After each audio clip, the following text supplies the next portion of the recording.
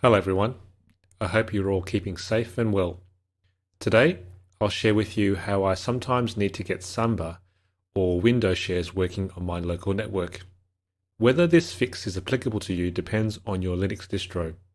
You'll find some distros have Samba shares working out of the box, whilst others will require this fix. Moving forward, however, with newer versions of Samba in Linux, this fix will be required more often, particularly if you need to support legacy hardware or software. I'll explain why this is the case a little later. In my network setup, I typically have a USB hard disk drive connected to the USB port on my router, just for easy and simple file sharing between machines.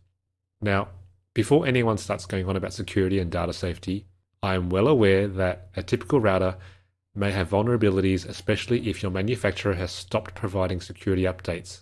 I stress that I don't have any particularly personal or critical data on this USB drive. Mostly it's just random files, images, podcasts, or whatever I've downloaded and don't care if they're compromised. If I now draw your attention to a recent release of Samba, specifically version 4.11, what we find here in the changelog is that the legacy SMB1 protocol has finally been disabled by default. Now, SMB1 dates all the way back to the 1980s and in fact the Windows 3.1 days. Not having SMB enabled by default is generally a good thing since SMB1 is both inefficient and insecure.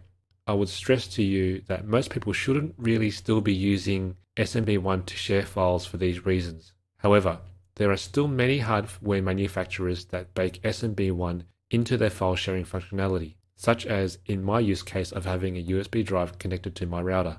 I've searched and there appears to be no way of upgrading this functionality in my router. I've also come across some Linux distros that require enabling SMB1 in order for sharing files between different environments to work.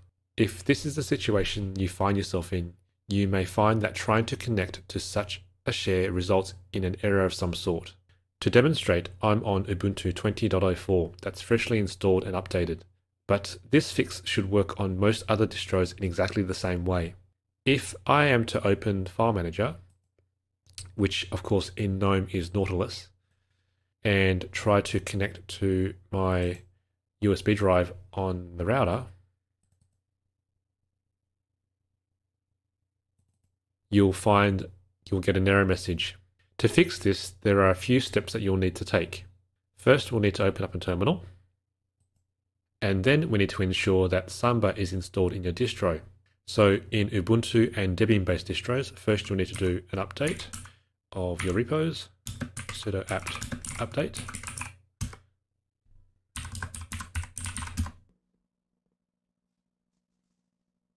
Then we go ahead and install Samba. So sudo apt install Samba.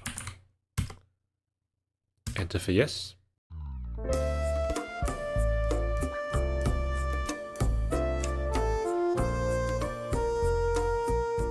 Now that that's installed, we need to edit a file called smb.conf, and we'll find that in our etc/samba directory. So let's cd into that.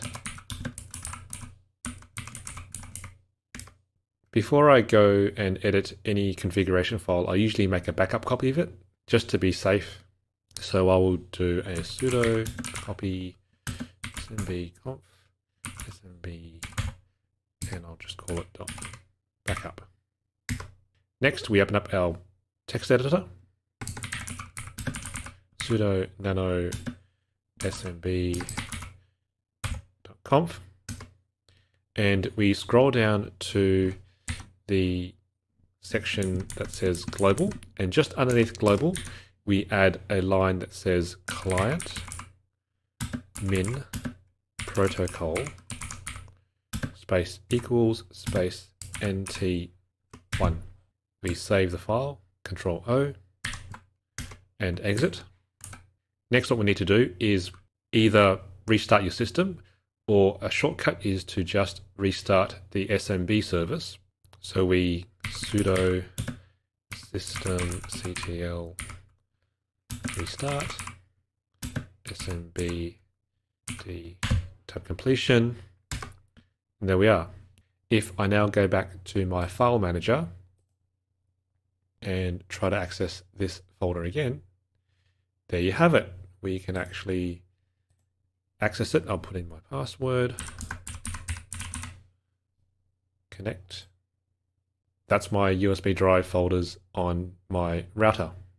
So what we've done here is re-enabled an old protocol of Samba.